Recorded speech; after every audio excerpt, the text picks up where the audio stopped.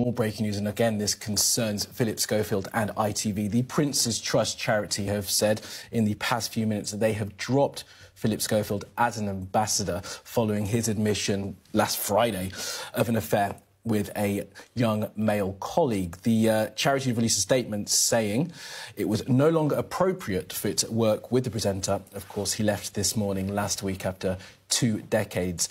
In a statement, as Prince's Trust spokesperson said, in light of Philip's recent admissions, we've agreed with him that it's no longer appropriate for us to work together. The Prince's Trust, of course, founded by the Prince of Wales, Prince Charles, before he became king a couple of decades ago, and still president of that organisation. It's a charity that works with people in deprived areas to try and give them opportunities.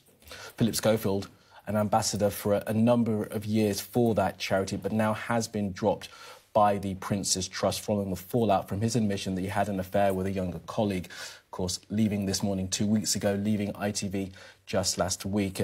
So the fallout from Philip Schofield's time on This Morning continues. The Prince's Trust just announcing in the last few minutes that they have dropped him as an ambassador.